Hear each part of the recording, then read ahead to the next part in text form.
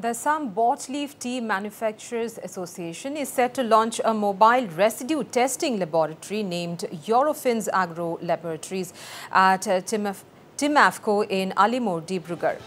Assam Minister for Industries, Commerce, Public Enterprises and Cultural Affairs Bimal Bora will inaugurate the laboratory on 17th of June. The testing lab is expected to play a crucial role in ensuring quality control and maintaining production standards for Assam's renowned tea industry.